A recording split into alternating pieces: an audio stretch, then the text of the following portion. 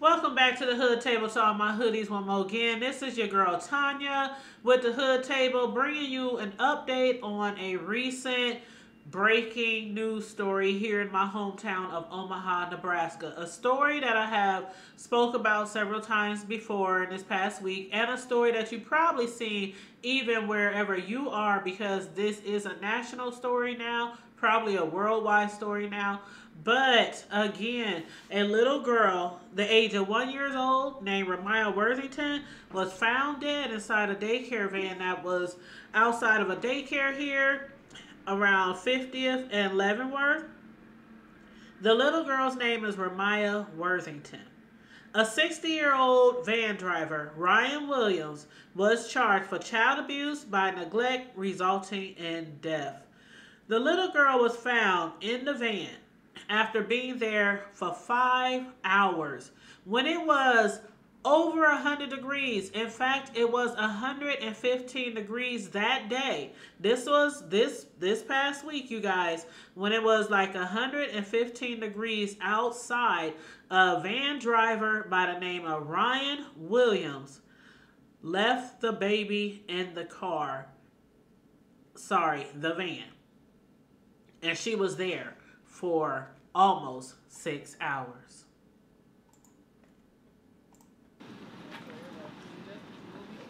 Everybody was home with their baby. Oh, daycare shut down. Not just My baby didn't come home. The whole daycare need to be shut down. My baby did not come home.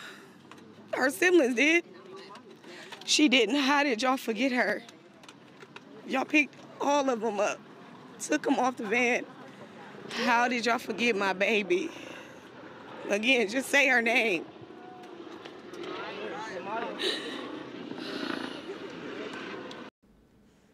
Say her name again. Ramiah Williams, 1 year old, beautiful little girl, left outside of a daycare in a van, a hot, very hot, scorching van, for almost 6 hours. This is so sad. The daycare where this happened, or childcare where this happened, is near 50th and Leavenworth Street, right here in Omaha, Nebraska. The name of the daycare is Kids of the Future Daycare. Now, as we know so far, the man, Ryan Williams, was arrested, but he was also released out on bond, just released out on bond with $50,000 bail. Now, according to authorities, I'm just reading this from a news station. According to authorities, they found out that inspectors have been to that particular child care at least 7 times. They had 7 unannounced inspections at the daycare over the past 5 years. But the Department of DHS says that's very common, or that's not, uncommon. But they also found out that the daycare owner couldn't provide current proof of child care liability insurance in May this year. And in last December, the state reported violations of infant and toddler care. A document shows an inspector couldn't find information in writing about specific center staff assigned to all infants. And again, investigators arrested the van driver, 62-year-old Ryan Williams, for child abuse by neglect resulting in deaths.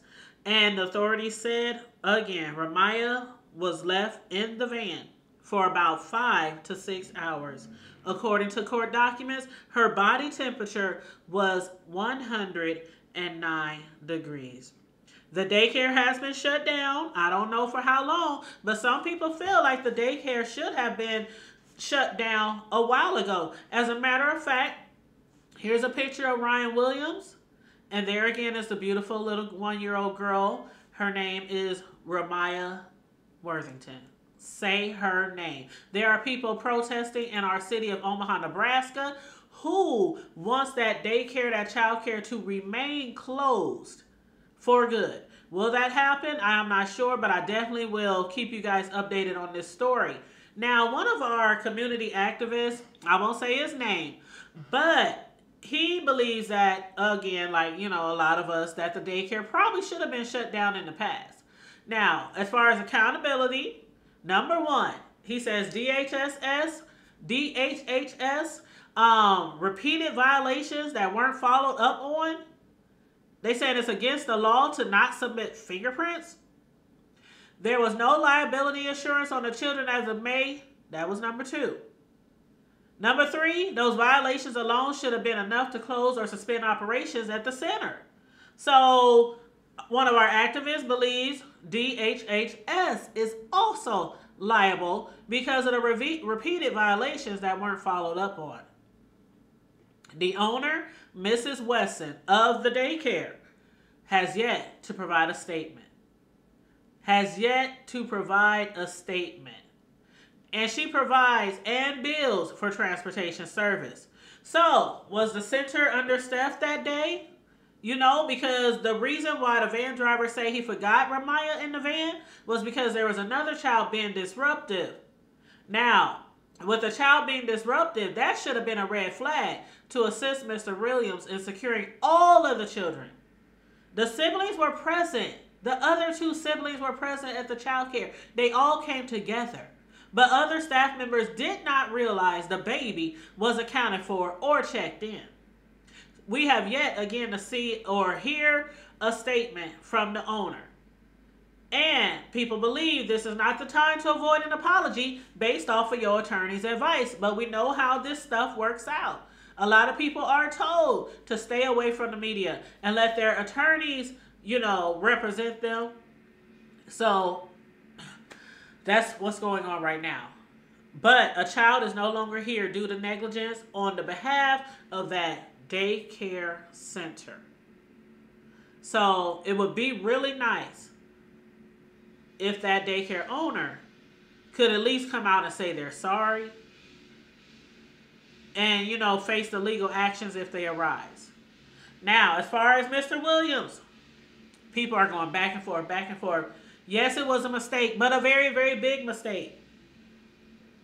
But right now, he is the fall guy in the case. He was the only one arrested. Even though nobody else in that daycare, again, notice that 3rd sibling was missing, not on the premises, but the other 2 were there. So it wasn't an intentional act on behalf of Mr. Williams. You know, that's probably why his bond was set so low. But in the end, we just feel like more people should be held responsible, including the daycare owner. Because, you guys, both of my children have been in daycare before. I think at least 3 different daycares over the years. I've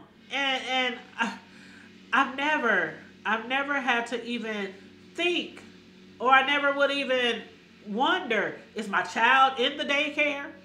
Is they in the van? Is they in a daycare car? That type of thing never crossed my mind. But again, every year we hear about this. We hear about children being left in vehicles, not just daycares, but people like parents and caregivers forgetting grandparents, forgetting their children, you know, in a van or in a vehicle.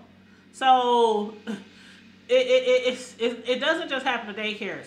But one death like that, the suffering, 5 to 6 hours, when it's 115 degrees outside, man, I'm miserable walking from my car to the grocery store. And it has been like 115 for like the last week here in Omaha. And I know it's been hot everywhere else too. But I'm just saying, it has been really hot here in Omaha. And I just cannot imagine, as a grown-up, being left in a car for 5 to 6. Man, just horrible. Just horrible, you guys. And next, you guys, I'm going to play a video which will help us, all of us, even the ones who think they might not ever have to transfer children or transport children from one place to another. I'm going to show this video. It's called How You Can Work to Prevent Child Hot Car Deaths this back to school season. And again, you guys, please make sure you like and share the video and subscribe to the Hood Table if you are new here. Please and thank you very much. A 1-year-old girl died after being left in a hot daycare vehicle in Omaha, Nebraska early this week. And this is at least the 19th child to die in a hot car nationwide this year. Amber Rollins, Director of Kids and Car Safety, is joining us to talk about preventing these kinds of unfathomable tragedies. Amber, thank you once again for joining us. Yeah, thank you for having me. It is hot this week in many areas, but it doesn't have to be that hot outside for conditions to become deadly in a vehicle. So with back to school time and the autumn season ahead of us, can you talk about how that can lead to tragedy for parents rushing to get kids to school and daycares? Well, you're absolutely right, because a vehicle is a greenhouse. It's essentially an oven, and it heats up very quickly. And we see a increase in the number of hot car tragedies where children are unknowingly left behind anytime we have a big change in routine. That's one of the number one contributing factors. And so as families go back to school and they're shifting their routines, their drop-off routines in the morning, we want everybody to be extra vigilant and make sure that you're putting into place some safe habits and routines so that your child is not inadvertently left behind. We have learned from you that sometimes tragedy can strike even with air temperatures in the 70s. Yeah, we have actually documented cases of children dying in hot cars on days where it was in the 60s outside.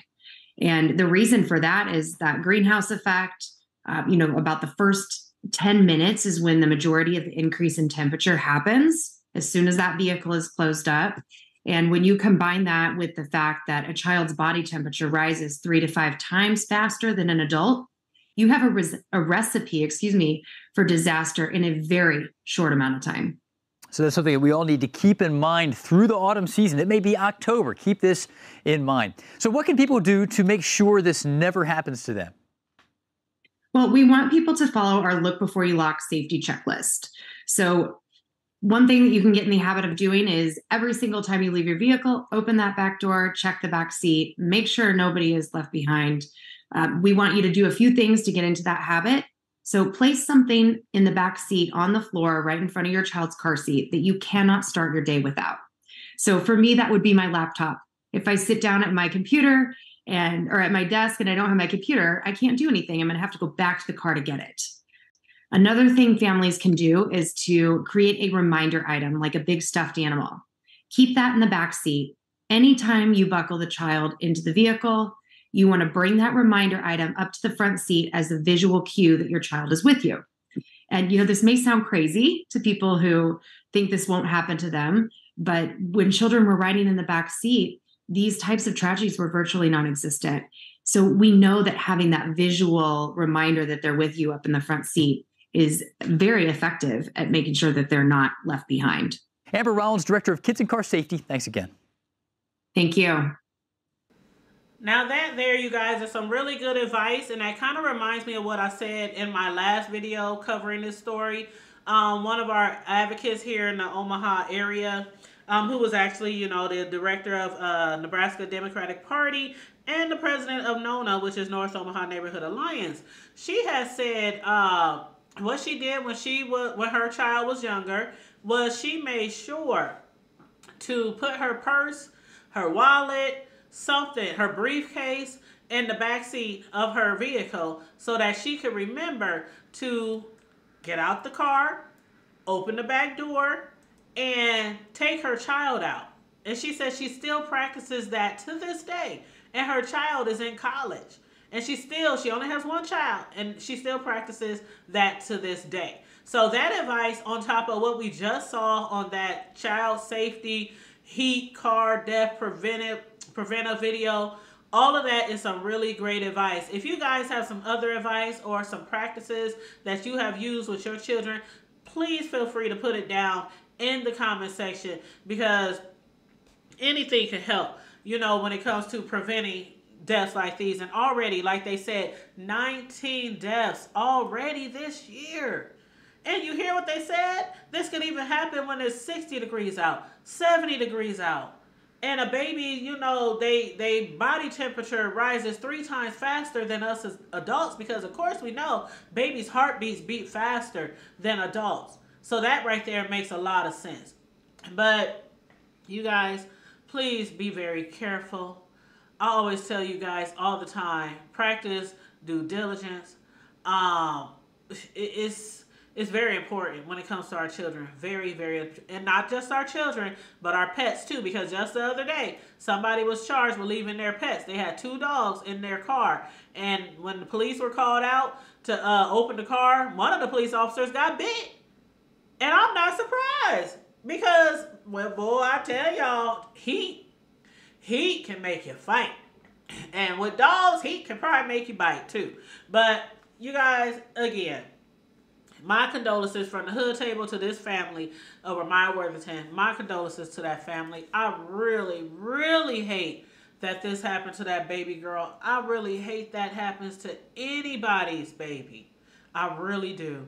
Please keep their family in prayers. And I will keep you guys updated with this breaking story right here from my world of Omaha, Nebraska. When more information comes out about the daycare facility, or if there's any more charges, or if the daycare remains closed, open back up, whatever. I'm going to keep you guys updated on that. And again, please like and share the video. Subscribe to the channel if you're new here, because we are trying to get to that 6K, you guys. The hood table is on the road to 6,000 subscribers, so please help us get there. Tell a friend to tell a friend to tell a friend that the hood table is where it's at. Thank you so much. If you guys want to be a blessing to the hood table, our cash app is $ the hood table 402, and also you can hit me up at thehoodtable@hotmail.com or on any of our platforms like Facebook, IG, TikTok, Snapchat, or Twitter. And on that note, stay safe, be blessed, remain vigilant at all times, and always remember to keep it hood. I'm out.